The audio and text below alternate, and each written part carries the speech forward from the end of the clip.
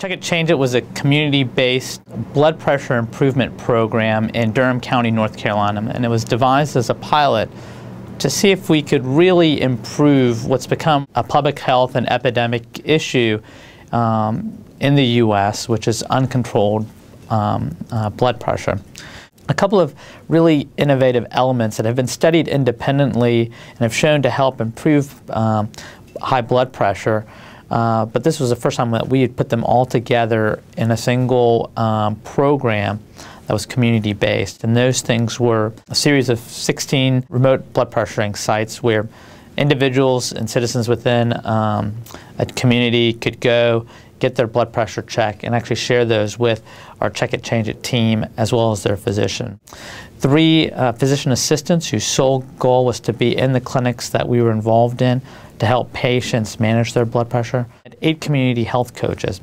And their goal was to be individuals who are lay people trained in helping folks understand what medicines they should be taking, the importance of diet and exercise, and also providing resources to individuals who may have other things that might prevent them to getting their blood pressure under control, such as transportation issues, financial issues, even family issues.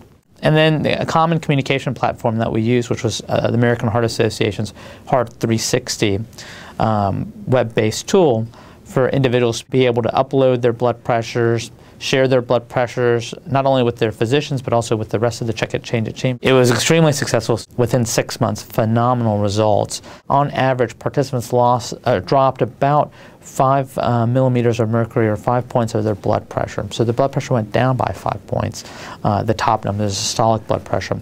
The bottom number, the diastolic blood pressure, dropped about 2 to 3 points. About 12% of participants actually have their blood pressure under control whose blood pressures previously were not controlled. So remarkable success. We found in the patients that had the highest levels of blood pressure at the start of the program had the highest benefit. Their systolic blood pressures on average dropped about 24 millimeters of mercury, so really fantastic results. You know, every 10-point drop in systolic blood pressure translates into about a 30 to 50% drop in your risk of cardiovascular disease and stroke and cardiovascular-related mortality. So huge impacts on the overall cardiovascular health of this community.